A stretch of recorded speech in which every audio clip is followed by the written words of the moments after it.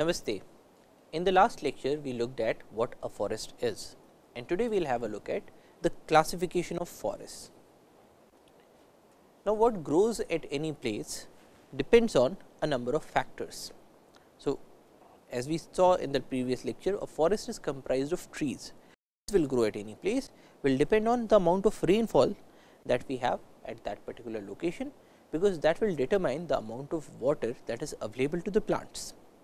Now, different plants require different amounts of water. If we look at a mangrove species, that will require a much greater amount of water than say a cactus species. So, the amount of water will determine whether you have a mangrove in an area or whether you will have a cactus in an area. It also depends on soil, it also depends on the temperature of that place. So, for instance, a banyan tree grows in a much warmer condition as compared to say a chewed pine tree. A chewed pine tree will be found in mountainous areas where the temperature is much lower, whereas a banyan will probably be found in the plain areas where the temperature is higher. What grows will also depend on the fertility of the soil at that particular location. If you have a location that has very infertile soils, then probably you will be seeing some pioneer species sorts of plants which can thrive in lesser fertility as compared to those plants that require much more amount of nutrients to put up a fast growth. It will also depend on the type of soil in that area, whether it is a clayey soil, whether it is a loamy soil, whether it is a silty soil, whether it is a sandy soil, and the kind of structure that we see in the soil. It will also depend on the colonization by different species. So, probably there is a location that is very good for the growth of banyan trees, but this location does not have any banyan trees, because no banyan seeds have reached into this area so far. But then probably in a few more years, some birds might bring up some banyan seeds in this area, and then this area will be colonized by the banyan trees. So, it also depends on whether this area has been colonized by a particular species or not. And it also depends on the dynamics between different species. So, probably your area is good for a banyan tree, but there are a number of herbivores in that area that eat up any banyan sapling that they see in the area. So, if that happens, then even though your area has adequate rainfall, adequate temperature, good soil fertility, everything else is good, but then because of the dynamics between a herbivore and the banyan tree, you might not see any banyan tree in this area. So, it depends a lot on the dynamics between species, and this dynamics could be in the form of competition, it can be in the form of one species eating up another species, and so on. So, in other words, if we summarize all of these, what grows at any place depends on the abiotic factors as well as the biotic factors. Now, abiotic factors are the non-living factors in that area, the temperature, the sunshine, the amount of rainfall, the fertility of the soil, and so on, and the biotic factors refer to the living components of that area, whether there are birds that are able to bring the seeds to an area, whether there are herbivores that are eating up the saplings that are coming to that area, whether there are insects that are destroying the saplings in their early stages, whether there are some weeds that are out competing the plants in that area. So, all of those are referred to as the biotic factors. Now, of all of these factors, climate is considered to be the most important factor, because it regulates the amount of rainfall, the amount of sunshine, the temperature in that area. So, this is the predominant component that will determine what will grow in an area.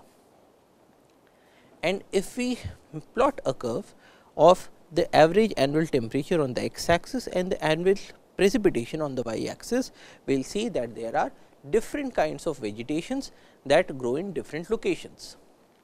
So, for instance, if you look at an area that has a high temperature and high rainfall, we will find a tropical rainforest in that area.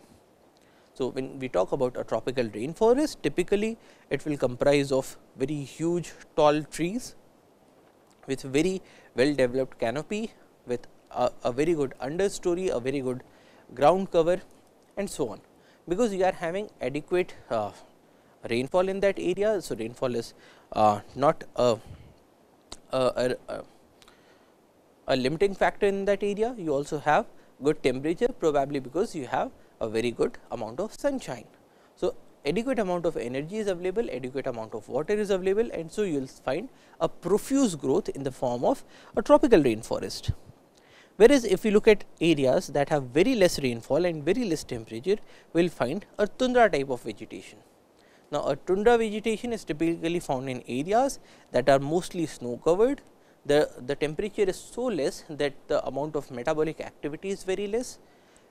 These areas which are near the poles also have very less amount of sunshine, because of which less amount of energy is available to the plants to put up their growth.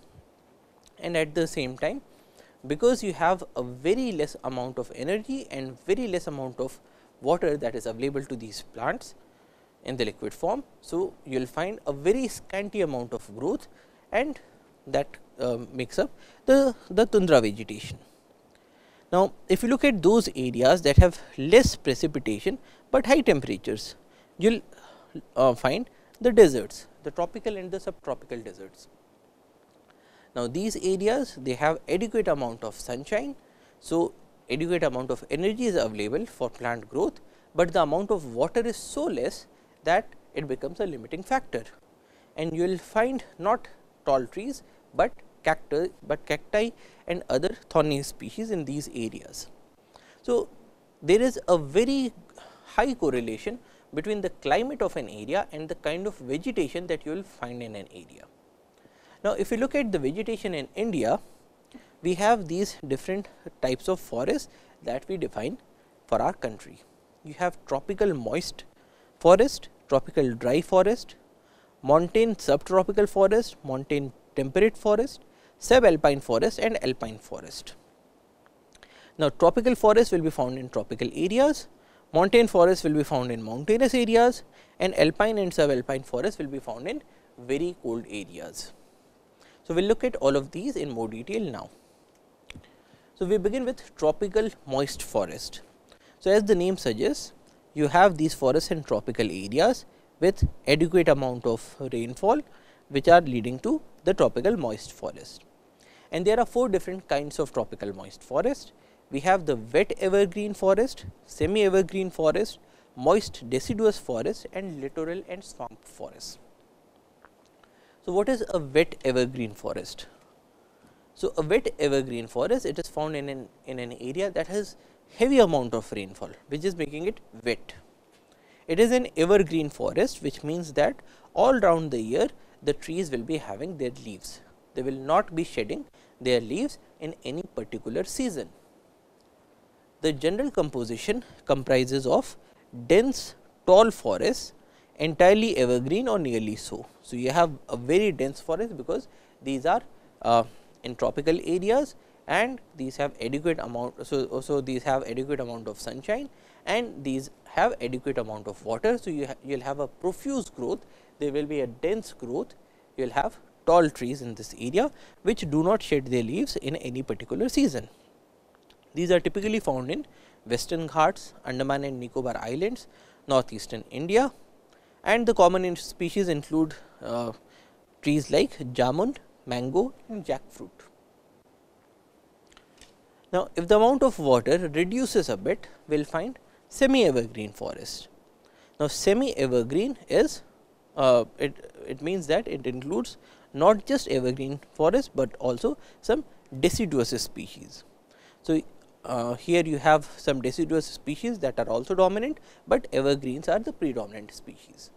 Now, what is a deciduous species? A deciduous species is one that sheds its leaves in some season of the year. And why does it do so? It does so to conserve moisture, because if you have leaves in a tree, then they will be losing out water because of transpiration. So, if a plant wants to reduce the amount of moisture that it is losing out, then it will probably through evolution become a deciduous plant. So, in these forests you have both evergreen species as well as deciduous species, and these are also found in Western Ghats, Andaman and Nicobar Islands and Eastern Himalayas. And you will find a mixture of trees, some wet evergreen trees and some moist deciduous trees. So, what are these moist deciduous trees now? So, moist deciduous forests have a general composition which includes dominants which are mainly deciduous, but subdominants and lower story that are largely evergreen. The top canopy is even and dense, but as high as 25 meters. So, this in the case of a moist deciduous forest, the dominant species are deciduous, but then there are also some subdominants that can be evergreen, and these moist deciduous forests have a top canopy that is even and dense. So, you will find a continuous canopy, a continuous dense canopy that becomes some sort of a roof of the forest, and the trees are as high as 25 meters. And these moist deciduous forests are found in most of India, except in the western and the northwestern regions that have heavy rainfall. And the common species include teak, sal, mango, bamboo and rosewood. Next, we have littoral and swamp forests, which are found in very wet regions. The general composition is mainly evergreen forests of varying density and height, but always associated predominantly with wetness. So, you will find these forests next to the seashores, you will find them in swampy areas that are waterlogged, and they are generally found in Andaman and Nicobar Islands, because you have the seashores. They are also found in delta regions, because they have a lot of swamps which are wet areas.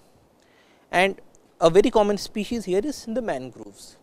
So, mangroves are those species that are adapted to a life in a very wet region. Next, we have tropical dry forest. So, these forests are found in tropical areas and these have less amount of water. So, we are seeing that climate is a predominant theme in the whole classification of these forests. So, these forests are tropical forests, which means that these lie in tropical areas, and so they have ample amount of sunshine, but then they are dry forests because they have less amount of rainfall. And in this we have three different types. You have dry evergreen, dry deciduous and the thorny forest. Now, dry evergreen would mean that that you have a forest in a dry region, but it does not shed its leaves in any season of the year. A dry deciduous forest would mean that it is there in a drier region, but it also sheds its leaves in some part of the year to conserve moisture. And then you have the thorny forests. So, let us look at all three of these. Dry evergreen forest. The composition here is hard leaf evergreen trees which predominate with some deciduous emergents, often dense, but usually under 20 meters high. Now, because these are in dry regions, they have very hard leaves. These are evergreen forests, which means that the evergreen trees will be the predominant trees. There will be some deciduous trees as well, which are typically emergent, but the whole forest in total will look often very dense. Generally, the height is less than 20 meters. So, as against a moist evergreen forest, which was as high as 25 meters, here the height is less and it is less than 25 meters, because the amount of moisture is less. We typically find it in Andhra Pradesh and the Karnataka coast, and the common species include ironwood, black plum and Ceylon ebony. Next, we have a look at the dry deciduous forest. Now, dry deciduous forest will be entirely deciduous or nearly entirely deciduous, which would mean that the deciduous trees predominate, but then you also have some amount of evergreen trees as well. The top canopy is uneven, which means that that all these trees have different heights, because of which you do not have a continuous canopy. and the height is rarely over 25 meters. So, the height is less. These forests are found in Madhya Pradesh, Gujarat, Andhra Pradesh, Karnataka and Tamil Nadu, and common species include sal, acacia and bamboo. Next, we will look at thorn forest. Now, thorn forest will be found in extremely dry areas. These are generally deciduous with low thorny trees and xerophytes. Now, xero is dry, phyte is a vegetation. So, this is a vegetation that grows in dry areas. So, the predominant species are some deciduous trees which will shed their leaves in certain part of the year, with low thorny trees and xerophytes, and the top canopy is more or less broken, because you hardly have any canopy, you will have some scattered trees in the whole area, but for most of the region the sunlight will directly be able to reach the ground, and the height is very less. These are less than 10 meters in height. These are found in north, west, central and south India, any area where you have a dearth of water and high temperatures. The common species include spurge and cactus. Next, we have a look at montane subtropical forests. Now, these forests are found in mountainous regions and in the subtropical regions. We have three different kinds of montane subtropical forests. You have broadleaved forests, you have pine forests and you have the dry evergreen forests. Now, broadleaf forests consist of those trees that have broad leaves.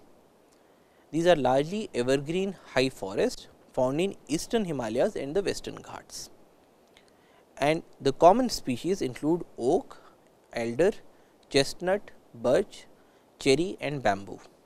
Now, these broadleaf forests you will find it in eastern Himalayas and western Ghats. So, both of these areas are hilly areas or mountainous areas, and near the foothills you will be finding these forests which have broad leaves, and the common species are oak, alder, chestnut and so on. Next, we have pine forest.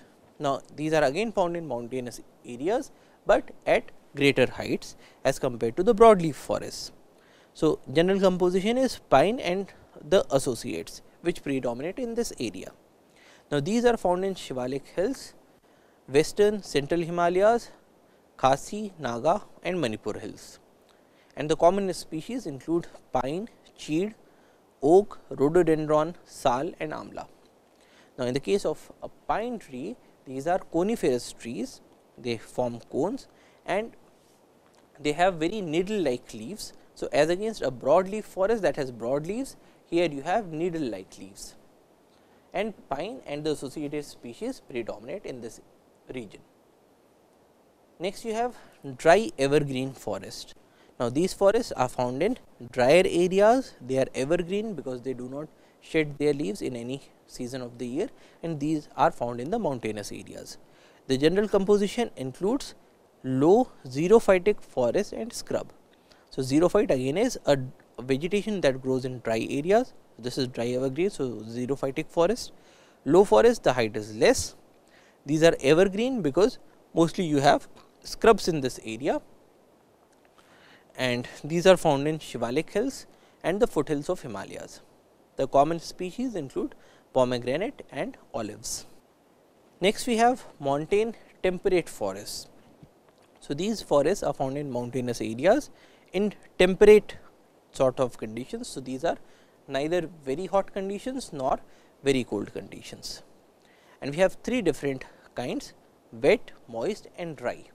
So, a wet forest will typically have an excess of rainfall, a moist forest has an adequate amount of rainfall, and a dry forest has a less amount of rainfall. So, we find these forests that are growing in mountainous areas, temperate climates, neither very hot nor very cold, and depending on the rainfall you have either wet or you have moist or you have dry vegetation. Now, in the case of montane wet forest, you have a general composition of evergreen without coniferous species.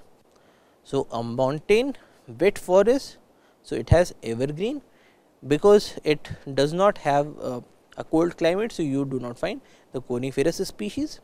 These are found in eastern Himalayas and Nilgiris, and the common species include rhododendron and oak.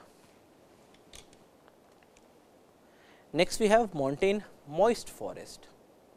Now, these are found in mountainous regions. The amount of rainfall is little, and here we have evergreen forest, mainly sclerophyllous oak and coniferous species. So, we are moving from an oak region to the coniferous region. These are found in western Himalayas and eastern Himalayas, and the common species include oak, walnut, rhododendron, bamboos and ferns. Next, we have montane dry forest. So, we are now looking at mountainous regions, but with less amount of rainfall, and the general composition is coniferous forest with sparse xerophytic undergrowth. So, the predominant vegetation is coniferous trees, but there are sparse number of xerophytic or dry undergrowth. So, commonly these are found in the Lahul region of Himachal Pradesh, Kinnaur and Sikkim. The common species include oak, maple, ash, fir, juniper, deodar and chilgoza. Next, we have subalpine forest. So, subalpine means that these are moving towards very cold regions. The general composition is stunted deciduous or evergreen forest. Now, these are cold regions because these are away from the equator. The amount of sunlight that is falling in this region is less, because of which these regions do not receive adequate warmth, and because there is a less amount of energy that is available for the growth of plants. So, you have stunted plants, and the subalpine forest can be deciduous or evergreen, and these are usually close formation with or without conifers, and these are found in the Himalayas of Kashmir to Arunachal Pradesh. The common species include red fir, birch, larch and rhododendron. So, these are the subalpine forest. Next, we have a look at the alpine forest. So, alpine forests are those forests that are found in very cold areas, and we have two different kinds of alpine forests, moist and dry. So, when we talk about an alpine forest, typically these are the areas that are very cold, they receive very less amount of sunlight, because of which the growth will be less, there is less amount of energy that is available, and depending on the amount of rainfall, you can have moist alpine forest or dry alpine forest. Now, alpine moist forest, the general composition is low, but often dense scrub of evergreen species. So, you have adequate amount of rainfall, but because the amount of sunlight is less. So, you have low forest, because of excess of rainfall you have dense scrub mostly of evergreen species, because you have adequate amount of moisture. So, there is no need to conserve moisture. So, there is no deciduous species, it is predominantly evergreen species. These are found in parts of Himalayas and the Myanmar border. The common species you will find in this area is rhododendron, birch, moss and fern. Next, we have a look at the alpine dry forests. So, these again belong to very cold areas, the moisture is less. So, the general composition, because the moisture is less, you will find xerophytic scrub.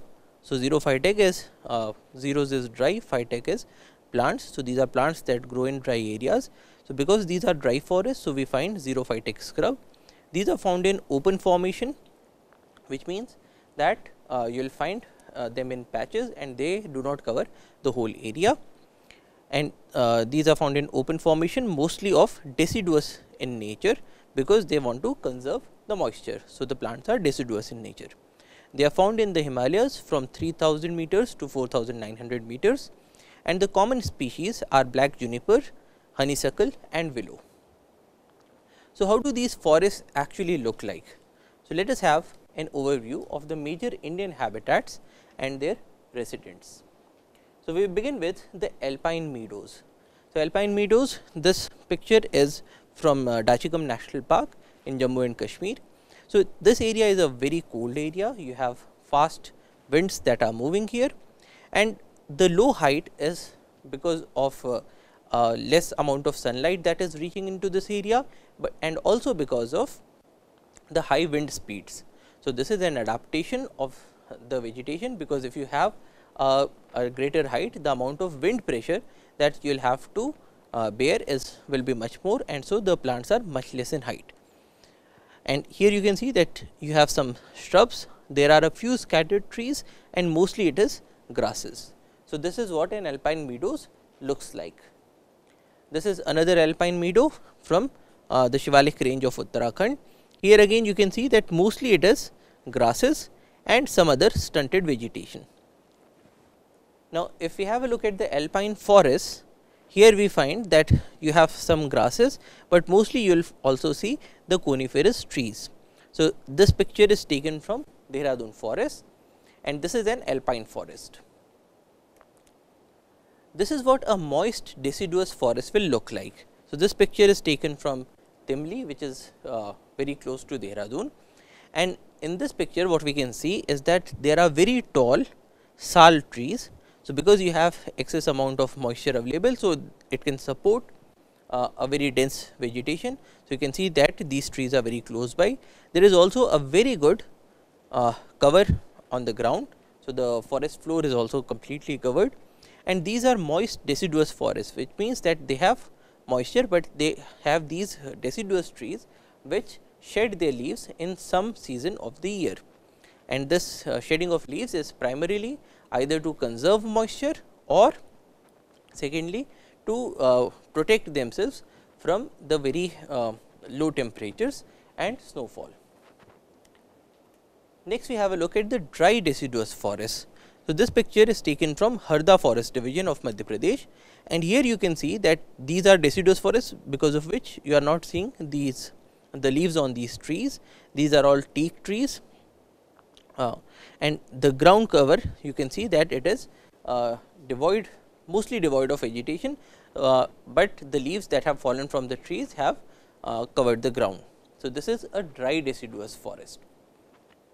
Now, let us look at how a scrub forest looks like. This image is taken from Ranthambore National Park, and here you can see that this is a scrub forest. So, you will find that there are some grasses, there are some shrubs, and there are some thorny trees, but more or less you can see that this is a very open sort of a forest. You can see for a very long distance, and the amount of vegetation is less, and the amount of vegetation is less because you have a lack of moisture in this area. Even though you have ample amount of sunshine, but the amount of moisture that you get in these areas is less. And if the moisture reduces even further, you will have a condition of sand dunes. So, this picture from Jodhpur shows you that you have some grasses, and this is a big sand dune. These trees were later on planted. These are an exotic species to stabilize the sand dune, so that it does not move, but more or less you can see that you will find sand, you will find grasses, you will find some thorny vegetation.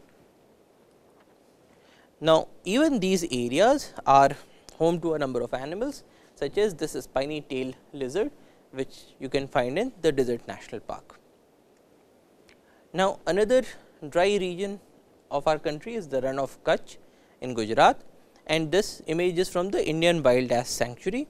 Here again you can find that it is a very plain sort of an area with some grasses, some thorny trees, and this again is a very open sort of a forest. So, here again you can see for a very long distance. Here again, because of the dryness, you have a dearth of vegetation, but in some locations where you have water, you will find that the vegetation will be a bit more. So, this is what we had touched upon when we were discussing that what are the factors which permit some plants to be in any area. So, this picture is from the Little Run of Kutch. Now, if you move towards the northeast of the country, then you will find these Brahmaputra floodplains, and in these floodplains, because you have water that is flooding this area every year, so the trees die out. But because you have water, you have sunshine, So, grasses come up very quickly, and so this whole area is covered with grasses. In those areas where you do not have floods, you can find that you have trees, and these trees are in a very dense formation. So, there is a profuse growth of vegetation, and you are not able to see to a very far distance, because there will be some vegetation that will obstruct your view. But these in these flood plains, because of the floods, the your trees die out and you can see the grasses. This is another image from the Kaziranga National Park. Here again you can see that where you have water, you will find these grasses, and after that there will be a very thick vegetation. Now, if we look at a bit drier region of the country, like in Karnataka and Tamil Nadu, you will find Shola forests. Now, in the case of Shola forest, there is an equilibrium between the grasses and the taller trees. Now, in the case of Shola forest, the grasses and the trees compete with each other, and both of them keep each other within limits. So, this picture is from Coorg. Now, if we have a look at the equatorial forest, like this forest in the Andamans, here you can see that the vegetation is very dense. So, you cannot cross these forests easily without cutting the trees. The trees are of a very great height. So, like you are using this elephant, and you can see that the size of this log is very much. So, in the equatorial forest, because you have abundance of water, because you have abundance of sunshine, so there is a profuse growth, and in these forests you will find that not only do you have a very dense canopy, but you also have a very good emergent layer, you also have a very good understory, and also the forest floor is covered with thick vegetation, especially herbs and shrubs. And if you move to the coast of the country, such as this coast in the Andamans, you will find mangroves. So, this is an example of littoral vegetation, and in these mangroves you can see that these roots are of such a manner that they are able to keep the plant above the water, and these roots also have pneumatophores, which are adaptations in which your roots will move like this, and there will be a hole for air, and so this is a pneumatophore, and this is your water level. These plants also show some other adaptations. For instance, these plants show vivipary, which means that if you look at a mangrove plant, and suppose this is the water level. So, the seeds that come up, they germinate in on the plant itself. So, they will start showing up the roots, they will start giving out leaves, and once you have these plants, these seeds that have germinated, once your tide is at a lower level. So, when you have this muddy and sandy soil that is exposed, at that time these germinated seedlings will drop down, so that they do not get into the water, but they fall on the land. And because germination is very difficult inside water, and so these plants germinate their seeds while they are on the plant, on the mother tree itself, and then the whole germinated seed falls down. So, these are the kind of adaptations that you will see in the case of mangroves. Now, all of these vegetations have their own characteristics, and they also support a number of specific organisms that are found in these areas. So, for instance, if you look at these mangroves, these form a very good habitat for fishes and also for crocodiles. Now, fishes use these roots as their nurseries, because if a fish lays its eggs inside these roots, then the roots protect the young ones from their predators, because the predators are not able to enter inside. And in the case of crocodiles, they use these roots to tear off flesh when they catch hold of a prey, because crocodiles are not able to chew their food, they have to tear it apart.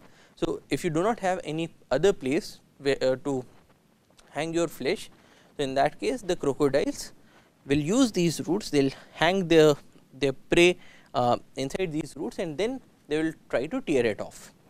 So, if you do not have mangroves, you will probably not have several species of fishes, you will probably not have the crocodiles here. So, the vegetation and the animals that are found in any area are very much correlated with each other. So, in this lecture we had a look at the different kinds of forests that we have in our country. We looked at the classification of forests, we saw that how temperature and the rainfall determine to a very large extent what will be the kind of vegetation that we will find in different areas. And these different vegetation in turn support other organisms and thus the biodiversity of that area. So, the biodiversity that you will find in say Rajasthan will be very different from the biodiversity that you will find in the Himalayas or the biodiversity that you will find in the coastal regions. That being said, when we are doing silviculture, it is important to understand that all of these biodiversities have their own importance. So, if you come up with a proposal, say that in the case of Rajasthan, you should clear up the vegetation, you should put in water and you should grow those trees that are found in say central India, then that would not be a very good proposition, because the plants that you are growing in those areas, one, they will require an excess amount of moisture which you will have to bring from outside, which is cost intensive, but at the same time it cannot be done without a loss of biodiversity. So, that is all for today. Thank you for your attention. Jai Hind.